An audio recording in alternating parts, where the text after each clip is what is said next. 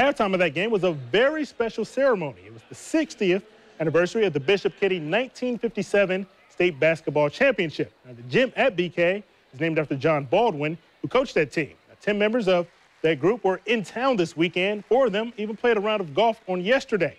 This was the first time that most of them have seen each other since their 50th anniversary 10 years ago. Nice to get back and get back with them and go out to dinner with them. And they're all back then. We traveled in cars and we played on some unusual gyms and played on the stage in Gainesville, and we played on a gym in Live Oak on the second floor of Armory. So it was interesting. And he told me he won $6 playing golf as well.